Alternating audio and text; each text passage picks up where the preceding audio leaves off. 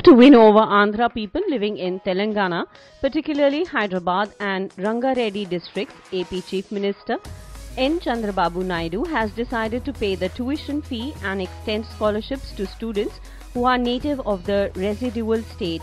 The decision will be announced by Naidu soon, and political observers regard it as a smart move with an eye on the upcoming Greater Hyderabad Municipal Corporation (GHMC) elections. There are about 25,000 Andhra students who are pursuing professional courses in Telangana.